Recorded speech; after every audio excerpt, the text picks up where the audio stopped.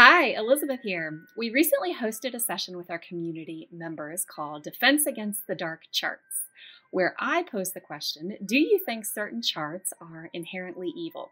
Or is it we, the designers, who do evil things to them to make them less effective than they could be? What you'll see is some discussion around that topic, as well as some tips to arm yourself to avoid creating villainous graphs. I hope you enjoy learning about labeling issues. And with that, here is He Who Was Not Named. So starting off with labeling issues. Now, this commonly happens when we design graphs because we are so close to the data, right? We've spent so much time with it, likely more than our audiences have, that we forget, or perhaps we think it's obvious to our audience what we are showing. So let's actually all experience this through the lens of a particular example. Looks like this. So here's a graph. It's called Pipeline Update. We're comparing Q2 to Q3.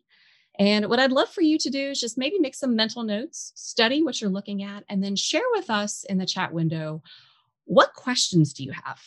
What's confusing? Do you find yourself making some assumptions about any of the data that you're seeing? I have a lot of questions, including everything.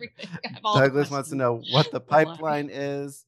Lindia wants to know what the legend might be for the quarters. We see two different bars, two different colors, but what do they mean? Devlin wants to know what the y-axis means. It's just numbers. Robert, same thing. What are we measuring? Elizabeth is guessing that the dark green is Q2 and the light green is Q3, because that's sort of our natural construct of time moving from left to right. But we're making assumptions, we're guessing, we're confused. No grid lines. What's SBR? Wow. There's one of the categories is just an acronym. Always a fun game to play. Guess what the acronym means if it's an industry you're unfamiliar with. So sounds like we have a lot of questions here, Elizabeth. Yeah, and it's amazing how many questions we have over a very just simple graph, right? There's it's just a bar chart. We've got 2 periods of time, but without labeling, notice how nobody wants to really interact with this data much more because we have so many different questions, right? And so that's what we're doing when we assume that our audience knows what they are looking at, right? So the good news is this is a really easy problem to solve, right? These are all things we can easily overcome with some improved labeling. We're going to start off with talking about the Q2 versus Q3 labels at the top. Now, most of us are aware it is June of 2022. So Q3 has not happened yet. That has to be some sort of a forecast, right? So that's fine when we're talking about data that's existing in real time. But imagine if you were looking at this chart in the future, right? Flipping back through older decks that someone had created. We've done nothing to differentiate that at this point in time that data is not yet real. So let's tackle that first. We could use unfilled bars to distinguish that. I've also changed the labeling in the chart title to actually say that this is a Q3 forecast. That way there's no question at all that this is not yet real data. Another option would be to use a gradient fill, which still provides that visual sense of uncertainty that we had with the unfilled bars. Now, you'll also notice that I've cleaned up the wording in the chart title. I changed it from update to outlook, which is just a subtle tweak to prime you when you get to the data that this is going to be forward looking rather than backward looking.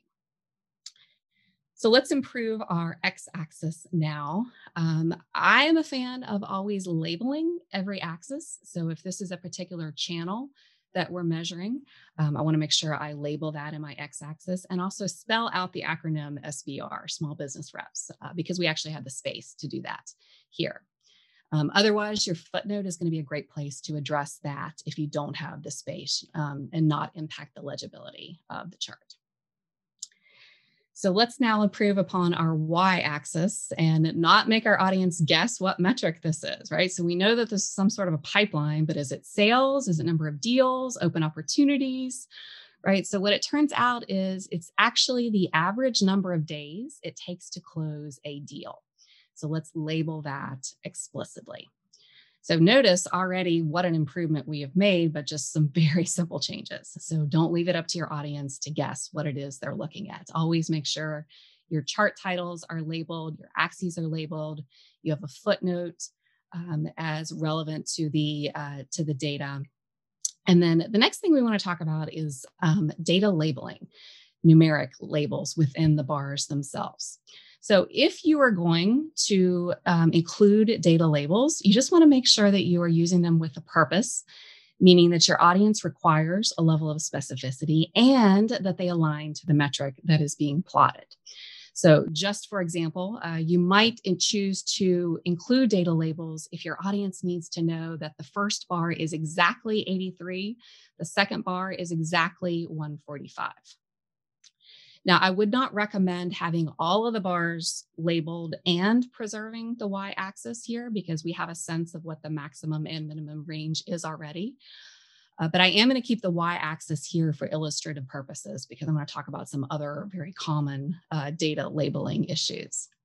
Because what often happens sometimes in an effort to help our audience, we often start to add more data labels in anticipation of questions that we are going to get. Right. So let's assume our audience is going to ask us the question, well, what is that quarter over quarter change, right? The difference in the heights of the bars. So sometimes we start to add variations of the same metric within the bars itself.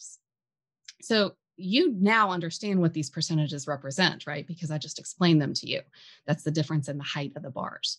But imagine if you received this graph for the first time. That would take a lot of work to figure out what those numeric labels represent. And they're also redundant because that's visually encoded in the difference in the heights of the bars. So that's something we want to avoid when it comes to labeling.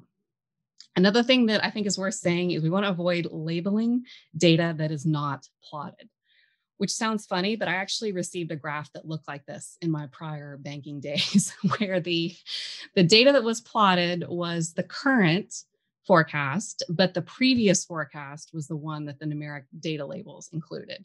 And that took me forever to finally figure that out. So just don't do that. You want to make sure if you're labeling things that they align to what is actually being shown. We're actually starting to dip into this overcomplicating territory, which is where we are headed in our next adventure. But first, let's recap how we can arm ourselves against labeling issues. So chart titles, we want to make sure we explicitly label both axes, differentiate forecasts, targets, goals from actuals, spelling out unfamiliar acronyms, and using intuitive labels.